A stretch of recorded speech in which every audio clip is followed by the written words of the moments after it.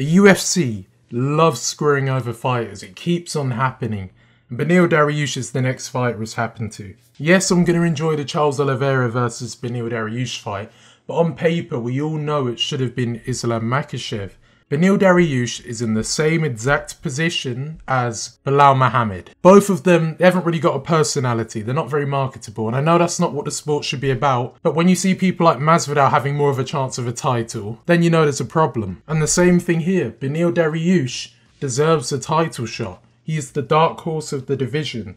A bit like Belal Muhammad, but he won't get it. So if Charles Oliveira beats Dariush, look where Dariush is right now, 4th. If Charles Oliveira beats him, he will not get a title shot. It won't happen. So all that hard work of beating people like Gamrot, having all those other wins on his record, even beating a guy like Drew Dober by armbar, it won't mean anything. And he'll have to then rebuild that record up to then be offered another title shot. And he'll probably have to fight one of these guys like maybe a Gaethje or a Poirier, making it harder for him to get a title. So he's in a really bad position right now. And he doesn't help himself by not marketing. But I know he's not interested in doing all of that.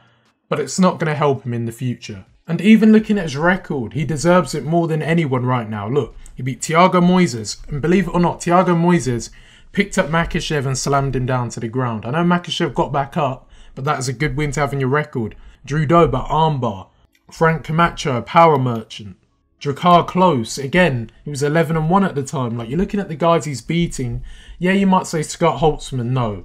It's a bad win, he's a journeyman. But Diego Ferreira, 17-2 at the time. Tony Ferguson, yeah, he was kind of done at the time, but it's a good win. And then that Mateusz Gamrot fight, that showed how competitive he will be against a guy like Islam Makhachev. Because we know what Gamrot's like. He's that type of fighter who non-stop pressure, a bit like what Colby does.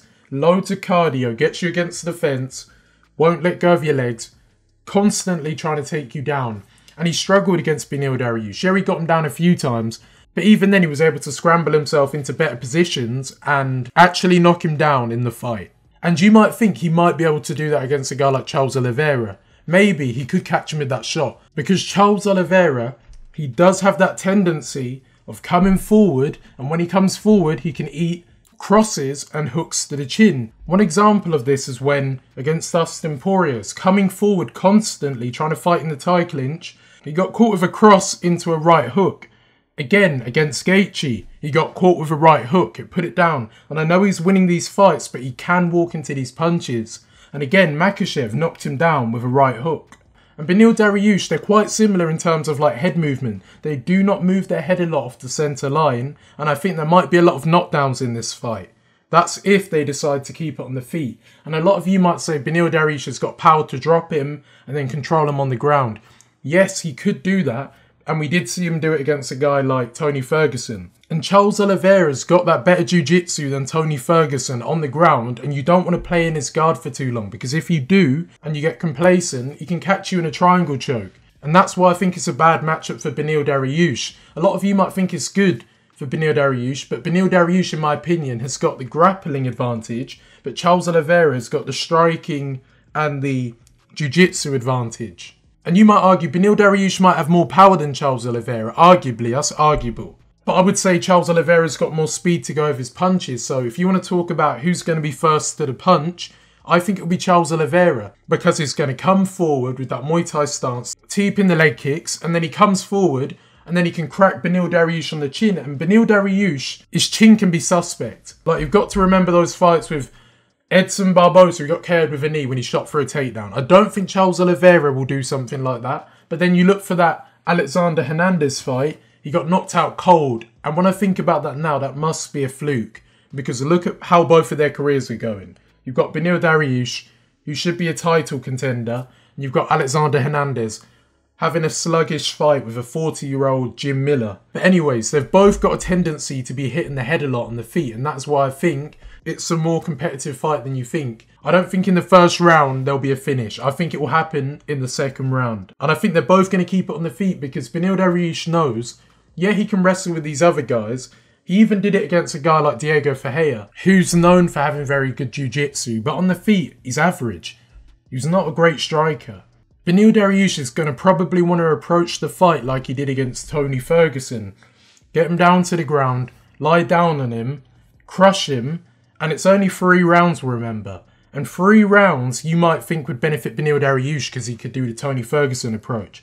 But I don't think it will. I think it's going to benefit Charles Oliveira more than it is for Beneil Dariush. Because if he's looking to go for takedowns, I think Charles Oliveira will have to approach the fight with more urgency. He will have to look for the submission, whereas Beneil Dariush will be looking for control time. And it's always damage over control. So I think what he did against Tony Ferguson, it can work because he did get that heel hook on Tony Ferguson.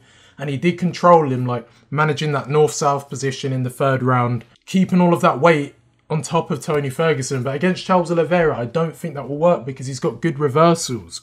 And you might be saying that Charles Oliveira is getting knocked down in a lot of fights, and Beneil Dariush might not be scared to fight in this guard because he's done it with jiu-jitsu guys in the past. I think because Beneil Dariush is going to try and throw those like heavy overhands, Charles Oliveira is going to beat him to the punch. He's going to throw that 1-2 that's going to beat the overhand, put Beneil Dariush down and try and take his back like he did to Justin Gaethje. Because I don't think Beneil Dariush is going to look to set up like his overhands with feints. If he was looking to set it up with like a feint, like shift his head to the left and then follow up with the right overhand, then he could land on him. But he don't feint, he don't move his head off the centre line. Well, neither does Charles Oliveira that much. But I think the strike selection from Charles Oliveira will benefit him over Beneil Dariush. And it's unfortunate because I can just see what's going to happen. Charles Oliveira goes out there, beats him, and then everyone forgets about Beneil Dariush getting a title shot. And we might even be talking about an Oliveira Makhachev 2 or something like that. And yes, we're back to Islam Makhachev's Twitter. So he put, who is next? And what's very unfortunate for Beneil Dariush is, look, the fight was announced, I believe, yesterday or the day before. I can't remember when. But then Makhachev 13 hours ago puts, who is next? It should have been Beneil Dariush. This shouldn't be Charles Oliveira. It should have been Islam Makhachev versus Beneil Dariush. Perfect matchup. Would have offered something unique. I would say Islam Makhachev is the better striker than Beneil Dariush as of now, because look what happened with the Volkanovski fight. He made it competitive even with the striking. I know he was worrying about the takedown, but I don't think Beneil Dariush would make that fight as competitive as Islam Makhachev would. So it's like Islam Makhachev is tactically put who is next, and the only person I can think of is Volkanovski as of right now. I don't think they should give it to Dustin Poirier, so you're going to have to do it to Volkanovski again, but he's meant to fight Yair now, so it's in a weird position. Conor McGregor is fighting Michael Chandler on the Ultimate Fighter. Let's just say Conor McGregor beats Michael Chandler, which I think he might do. He will get a title shot with Makhachev before Beneil Dariush. It doesn't matter about who deserves it more at that point. Anytime it's Conor McGregor, he's Dana White's golden boy. He will get anything he wants.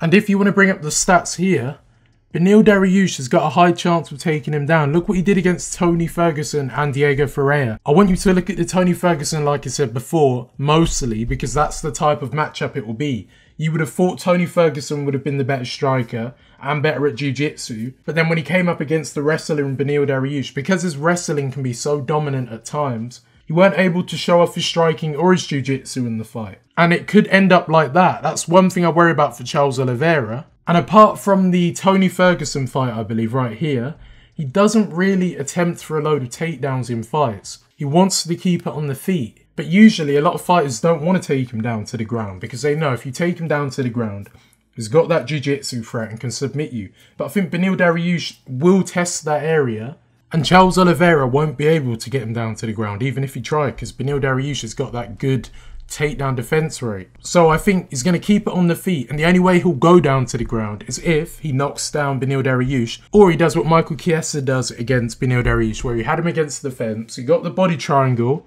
and then he got the rear naked choke. That is a possibility also. And it could end up a bit like Charles Oliveira against Dustin Poirier right here. So yeah, that's it. I do feel bad again for another fighter, Beneil Dariush. He's like the Belal Muhammad at lightweight. Deserves a title shot. Won't get it. But he's a better Belal Muhammad. He's actually got good striking to go with it. But not as good as Charles Oliveira in my opinion. So yeah, that's it. Thank you for watching. Talk to you soon.